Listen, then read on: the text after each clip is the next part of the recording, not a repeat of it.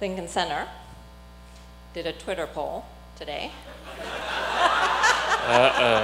Who do you think was the greater genius, Shakespeare or Mozart?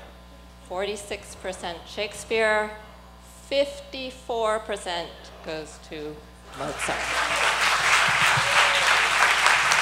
It is true that if one had to choose the height of human creativity, one might well choose the operas Mozart composed with the assistance of Lorenzo da Ponte. Now, Shakespeare is a very, very important figure.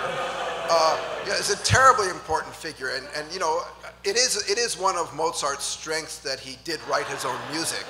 In summation, 14 words: Twelfth Night, Macbeth, The Merchant of Venice, Antony and Cleopatra, Othello, King Lear. Mozart changed forever the nature of human potential. Music transcends and escapes the prison house of language. And therefore, we can have a type of expression that is truly individual to a person's experience.